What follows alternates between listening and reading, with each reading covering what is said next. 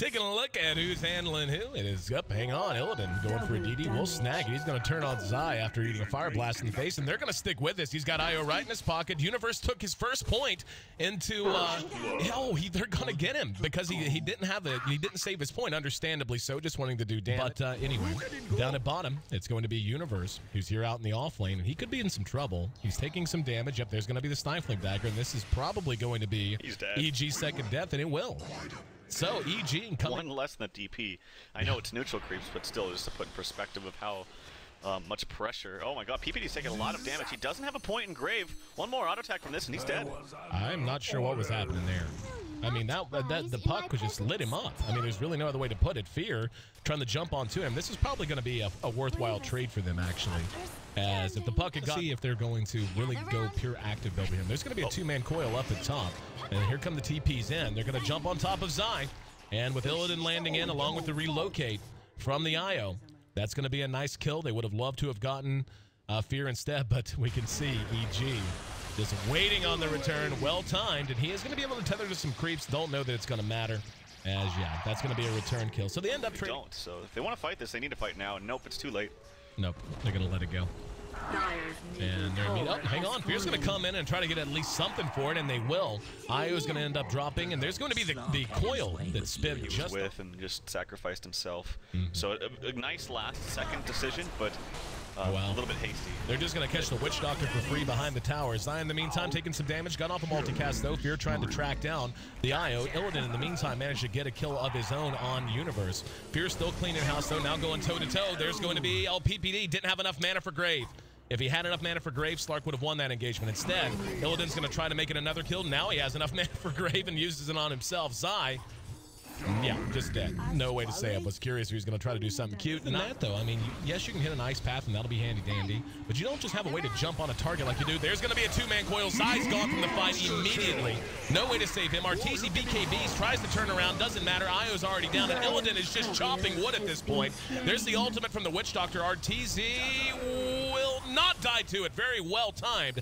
Shadow away from PPD. Kept him alive a little bit longer. Doesn't matter, as Puck is there to clean things up with the orb. Phobos and Universe going toe for toe now. Behind that, we can see Illidan still going to work. However, Fear right on him. They will be able to get the Aegis. There's Phobos caught in the Macro Pyre after. Oh, Universe going to be Yules out of his own TP. Phobos ate a bit of damage. They should be able to finish him off here shortly, though.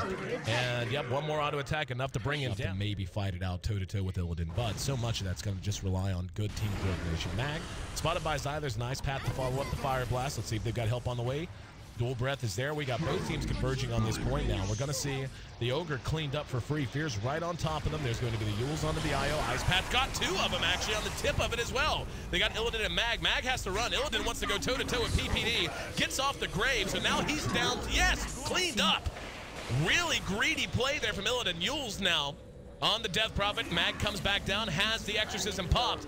That is as unfortunate a sequence of events as could have been expected for Polar. And speaking of Yules, there's another catching the Witch Doctor. Ice Path, Fear on top of him. Right now, at the peak of its time, you cannot go on him whatsoever. Yep. Which is actually, no, I'm incorrect. You're right. That's plenty of duration here.